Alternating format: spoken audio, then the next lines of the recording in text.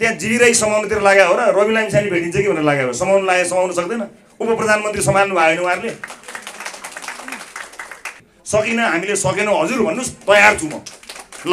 तर उहाँहरूलाई त रवि लामिछानेलाई थुन्नु परेछ, यसलाई दोषी देखाइदिनु परेछ, यसलाई डाम्नु परेछ। सक्नुहुन्न, सक्दै त सक्नुहुन्न भन्न चाहन्छु। 70 वर्षपछिदेखि नेपाली जनताको रगत चुसेर पुगेन, अझै 84 को पनि चुस्नु पर्यो तपाईँहरूलाई। भोट हाल्ने बेलामा घन्टीमा हाल्ने, अहिले सिफारिस हामीले दिने, हामीले देखाएको छैनौँ र पोस्टमा रविदाई हाई लेखे होइन, सविताको चुनाव प्रचार गरे होइन, विनितालाई चुनाव भएको बेलामा उसको पोस्ट सेयर गरेको होइन भनेर एउटा सिफारिस दिनलाई तपाईँलाई दुःख दिइरहेछन् नि। मैले भनेको थिएँ आँट भए, हिम्मत भए देखाउ गरेर, कुनै डर छैन। यो डर र लोभ त्यागेपछि कसैसँग झुक्नु पर्दैन साथी हो। त्यसकारणले त्यो डर पनि छैन, त्यो लोभ पनि छैन। अथवा गृहमन्त्रीज्यूले साँच्चै यो सहकारी पीडितको लागि चाहिँ न्याय दिनु पर्यो, सहकारी पीडितहरूको लागि काम गर्नु पर्यो। यी सहकारीबाट भएकाहरूलाई समातेर भए पनि यिनको सम्पत्ति कहिले कब्जा गरेर ल्याएर, कानुन ल्याएर, अध्यादेश ल्याएर सबै पीडितलाई बाँड्नु पर्यो भनेर लागि पर्या भए अहिलेसम्म कयौँ पीडितहरूले पैसा पाइसक्थे, केही न केही सुरुवात हुन्थ्यो। तर उहाँको ध्यान त यसलाई चाहिँ छोड्नु भएन। यो रवि लामिछाने केही भेटिन्छ कि खोज्नुहोस् त, यता खोज्नुहोस् त्यहाँ खोज्नुहोस् त, काहीँ भेटिन्छ कि भनेर यति समय लाउनु भयो। के भए पो पाउनु भयो त किन छोडिदिएर। यति समय उहाँले पीडितहरूलाई न्याय दिने, पीडितहरूको पैसा फिर्ता दिने, त्यसका लागि एउटा चुस्त कार्यदल बनाउने, योग्य क्षमतावान मान्छेहरू राख्ने र तुरन्त राज्यले काम गर्ने र पहिला तिनलाई समाउँदै गर्ने, थुन्दै गर्ने, तर तिनको सम्पत्ति कहाँ छ, तिनको चाहिँ नि कहाँ कहाँ लगानी छ, त्यसलाई सुनिश्चित गरेर एउटा योजना बनाएर पीडितहरूलाई न्याय दिन सोचेको भए मेरो पछि लाग्ने समय पीडितहरूलाई दिन लागेको मात्र भए पनि पीडितलाई न्याय दिन सकिन्थ्यो। अझै पनि आइडिया चाहिन्छ भने सम्पर्क राख्नुहोस्, हामी भनिदिन्छौँ। अहिले पनि पीडितहरूलाई धेरैलाई अप्ठ्यारो परेकाहरूलाई दिन सकिन्छ। तर उहाँहरूलाई त रवि लामिछानेलाई थुन्नु परेछ, यसलाई दोषी देखाइदिनु परेछ, यसलाई डाम्नु परेछ। सक्नुहुन्न, सक्दै त सक्नुहुन्न, इम्पोसिबल। सहकार्य गर्ने हो भने हामी तयार छौँ। के कुरालाई केन्द्रमा राख्ने, के कुरालाई महत्त्व दिने, त्यसमा भर पर्छ। यदि पीडितहरूको चिन्ताले यो काम गर्नुभएको भए अहिलेसम्म कतिजनालाई पैसा फिर्ता दिनुभयो त? ल यत्रो हेडलाइन बन्यो होइन, यत्रो मेरो त म त ठगै जस्तो प्रमाणित गर्न खोज्नु, उहाँहरूले पैसै लियो भन्नुभयो, नलिएको पैसा नि लियो भन्नुभयो, लागेको लागे निर्देशन दिएको छ, बोलाएको छ, त्यहाँ खोज्नुहोस् न खोज्नुहोस्, भेटिन्छ क्या भेटिन्छ छ त्यहाँ। त्यही हेर्नुहोस् न, त्यहाँ जिराई समाउनुतिर लाग्यो हो र रवि लामिछाने भेटिन्छ कि भनेर लाग्यो हो। समाउनु लाग्यो, समाउनु सक्दैन। उप प्रधानमन्त्री सम्हाल्नु भयो भने उहाँहरूले उप प्रधानमन्त्री भइसकेको टोपबहादुर रायमाझीलाई समाउन सक्नु भयो भने उहाँहरूले समाउन खोजेको भए सक्नुहुन्न थियो र। तर मलाई राम्रोसँग थाहा छ त्यो फाइल कहाँसम्म पुग्छ, त्यो ज्वरो कहाँसम्म हल्लिन्छ भन्ने मलाई राम्रोसँग थाहा छ। त्यसकारणले उहाँहरूलाई चाहिएको रवि लामिछानेलाई फसाउन सकिन्छ कि रासोपालाई सिद्ध्याउन सकिन्छ कि भनेर खोजेको हो। जे गर्न चाहे त्यही गर्ने हुने हो। उहाँहरूले पीडितहरूलाई यी विभिन्न सहकारीबाट मान्छेहरूले मकै पोलेर बदाम बेचेर, इम्पोसिबल। सिङ्गो गाउँलाई न्याय दिएर त्यो अपराधीलाई जेल पुर्याउने अग्रसरता लिएको मान्छे हो रवि लामिछाने।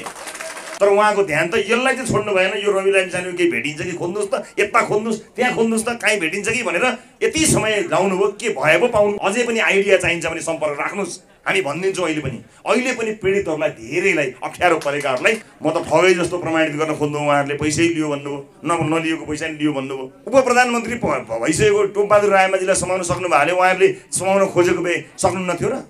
तर उहाँहरूको आँखा अझै खुलेको छैन। अझै पनि उहाँहरूलाई थाहा छ के भ्रम छ भने यसले केही न केही बदमासी गरेको छ, यसले काहीँ न काहीँ पैसा खाएको छ, यसलाई यहाँबाट जोड्नु पर्यो, यसलाई यहाँ लडाउनु पर्यो, त्यहाँ चाहिँ भेटिन्छ भने अझै पनि ज्यान दिएर लागिरहनु भएको छ। त्यसकारणले खोयाबाट सुरु गर्नुभएको तपाईँहरूको राजनीति खोयामै गएर बिलाउँछ। तर यो घटिया राजनीति हामीसँग चल्दैन। फर्केर हेर्नु होला नि पुरानो एपिसोडहरूमा गृहमन्त्रीज्यूले साँच्चै यो सहकारी पीडितको लागि चाहिँ न्याय दिनु पर्यो, सहकारी पीडितहरूको लागि काम गर्नु पर्यो। यी सहकारीबाट भएकाहरूलाई समातेर भए पनि यिनको सम्पत्ति कहिले कब्जा गरेर ल्याएर, कानुन ल्याएर, अध्यादेश ल्याएर सबै पीडितलाई बाँड्नु पर्यो भनेर लागि पर्या भए अहिलेसम्म कयौँ पीडितहरूले पैसा पाइसक्थे। अब सहकारीले ठगे, मलाई डुबायो भनेर रुँदै आएका बुढी आमालाई सँगै गएर उनको आँसु पुछेर उनको एक पैसा ब्याजसहित फिर्ता गराउने अग्रसरता लिने मान्छेको नाम हो रवि लामिछाने। र अझै पनि जोडबल लगाइरहनु भएको छ उहाँहरू। खबरदार, रासोपाका सांसदहरू जिउँदो छन्। गर्व गरेर भनेको हुँ नेपाली जनताले आँसु झार्दाखेरि एकपटक सम्झिने नाम भएर राजनीतिमा आएको हुँ। कसैको आशीर्वाद पाएर म झ्यालबाट छिरेर संसद छिरेको मान्छे होइन। एक्कार होस् कसैले आँखा लगाएर यसलाई सिद्ध्याउँछु र चरित्र हत्या गर्छु, यसको पार्टीलाई सिद्ध्याउँछु र यसलाई सक्छु भनेर त्यस्तो दुराशय नराखे पनि हुन्छ। मिसन नै बनाएर गरेको आक्रमणलाई त म टेर्दा पनि टेर्दिनँ, तर सङ्गठित रूपमा अर्गनाइज रूपमा यसलाई घेर्न सक्छु, यसलाई गलाउन सक्छु, यसलाई लडाउन सक्छु। यसलाई एकपछि अर्को आरोप लगाएपछि यो कमजोर हुन्छ, त्यसपछि यसको बोल्ने ग्राउन्ड हुँदैन, यसको आवाज दबिन्छ भनेर कसैलाई लाग्छ भने सपनामा हुनुहुन्छ, बिउजनुस्। असम्भव असम्भव।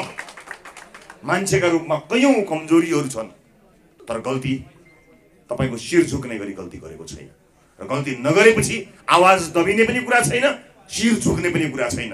आँखा जुदाएर कुरा गर्ने हिम्मत र साहस म आफ्नो जीवनभरि गरेर श्रम गरेर जम्मा गरेको पैसा फिर्ता दिनुपर्छ, जसरी पनि दिउँ भनेर लागेको भए यो 1 महिना पर्याप्त थियो। सकिन हामीले सकेनौँ हजुर भन्नुस्, तयार छु म। ल तयार छौँ हामी, एक एक गर्दै स्याम्पलिङ गरेर गर्न सकिन्छ। हामी तयार छौँ, हामीले पार्टीमा छौँ। मैले यतिकै आएर दङ्ग पारेर साथीहरूलाई भनियो तपाईँहरूलाई हेडलाइन दिनलाई भनेको होइन। मैले पार्टीभित्र छलफल गरेर विगत जलेश्वर बैठकबाट हामीले यो विषयमा छलफल गरेर प्रतिवेदन तयार गरेर कसरी गर्न सकिन्छ भनेर विज्ञहरूसँग छलफल गरेर मैले यति कुरा भन्ने साहस गरेको हुँ। जति समय सरकारले गृहमन्त्रीज्यूले यो मान्छेलाई भेटाउन कहीँ यसो कमजोरी भेटिन्छ कि यसलाई भेटाउन पाए हुन्थ्यो भन्ने समय जति दिनुभयो त्यति नै संवेदनशीलताका साथ, त्यति नै ध्यान दिएर पीडितहरूलाई न्याय कसरी दिने होला, उनीहरूको पैसा कसरी फिर्ता दिने होला, यी भागेका लुकेका मान्छेहरूको सम्पत्ति कहाँ कहाँ छ जफत गरिवरी कुन विधि कुन कानुन कहाँ सच्याएर कुन अध्यादेश ल्याएर हुन्छ यहाँबाट चाहिँ तुरुन्तै उहाँहरूलाई राहत दिन सकिन्छ होला। अत्यन्त पीडामा परेका कतिजनालाई भर्खरै सम्बोधन गर्न सकिन्छ होला भनेको भए कम्तीमा पनि 2-400 मान्छेले 2-4 हजार मान्छेले राहत पाउन सुरु हुन्थ्यो। तर उहाँहरूको आँखा अझै खुलेको छैन। अझै पनि उहाँहरूलाई थाहा छ के भ्रम छ भने यसले केही न केही बदमासी गरेछ, यसले काहीँ न काहीँ पैसा खाएको छ, यसलाई यहाँबाट जोड्नु पर्यो, यसलाई यहाँ लडाउनु पर्यो, त्यहाँ चाहिँ भेटिन्छ भने अझै पनि ज्यान दिएर लागिरहनु भएको छ। केही पाउनेवाला छैन, तपाईँहरूले जिरो पाउनुहुन्छ, जिरो। त्यसकारणले खोयाबाट सुरु गर्नुभएको तपाईँहरूको राजनीति खोयामै गएर बिलाउँछ।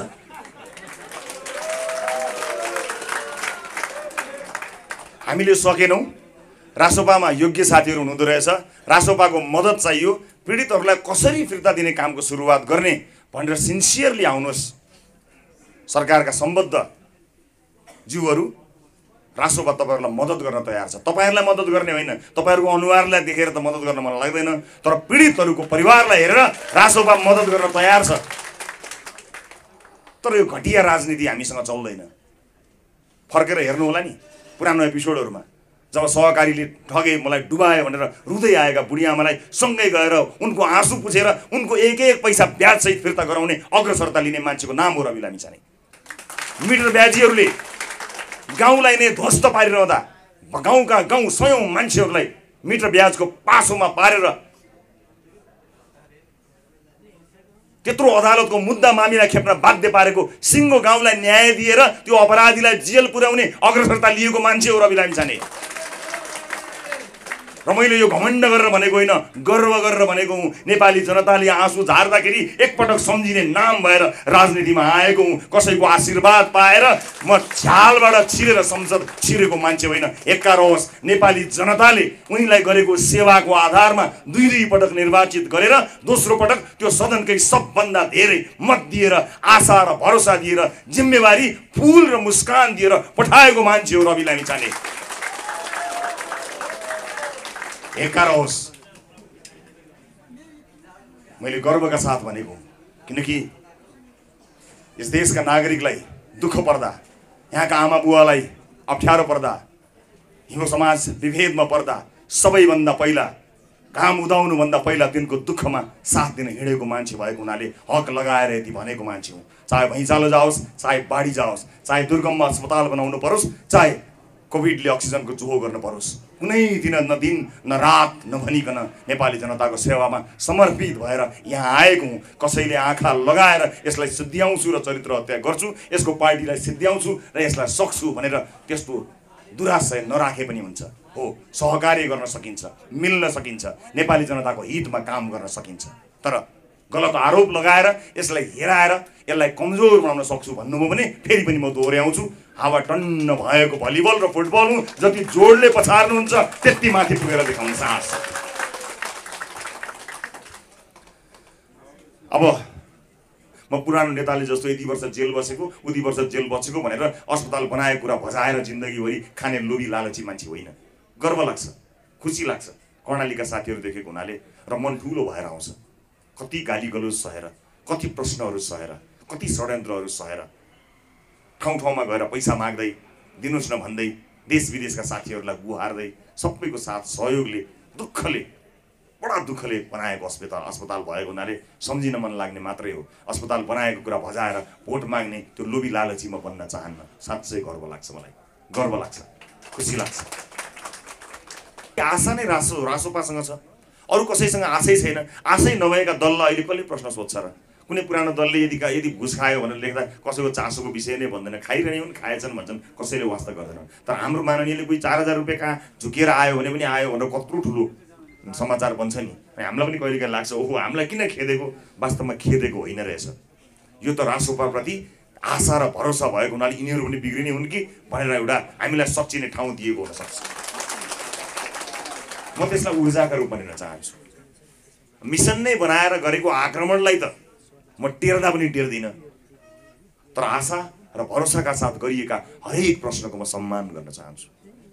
आज तिनै प्रश्नहरू उठेका कारणले हामी कहीँ गल्ती गऱ्यौँ कि हिँड्दा, खाँदा, लाउँदा, बस्दा, उठ्दा, बोल्दा, लेख्दा, सदनमा, सडकमा, समितिमा एक शब्द नापेर हिसाब गरेर हामी काम गरिरहेका छौँ। ती तिनै प्रश्नहरूले गर्दा हो। प्रश्न सोध्न नछोड्नु होला, निरन्तर सोध्नुहोस्। तपाईँका यी क्यामेराहरूभित्र प्रश्न नै प्रश्न हुन्, हामीलाई त प्रश्न नै पुगेको छैन। किनकि हिजोका दिनमा देश बनाउँछु भनेर जेल नेल भोगेर आएका नेताहरूलाई आज हामीलाई गरे जति प्रश्न मात्र गरिदिएको भए तिनीहरू भ्रष्ट हुने थिएनन्। मलाई विश्वास छ ती नेताहरू जसले जीवनको परवाह नगरिकन लडेका थिए, ती पैसा कमाउला, घुस खाउला, छोराछोरीलाई पालौला, विदेशमा सुखसयल गरौँला, सम्पत्ति थुप्राउला भनेर चाहिँ आएका थिएनन्। तिनले हामीले जस्तो प्रश्नको सामना गर्नु परेन। त्यतिखेर उनलाई आउने प्रश्नहरू हामीलाई जस्तो धारिलो तिखो हुन सकेन। त्यसकारणले उनीहरू बिग्रिए।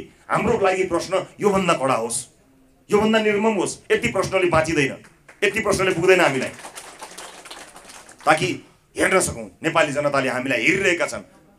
एउटा आशा र भरोसाका रूपमा उदाएको नयाँ दल कतै बिग्रेला कि भत्केला कि, यसका मान्छे पनि तिनै पार्टीका जस्ता होलान् कि भनेर नेपाली जनताले चिन्ता गरेर सोधिएका हरेक प्रश्नको म सम्मान गर्न चाहन्छु।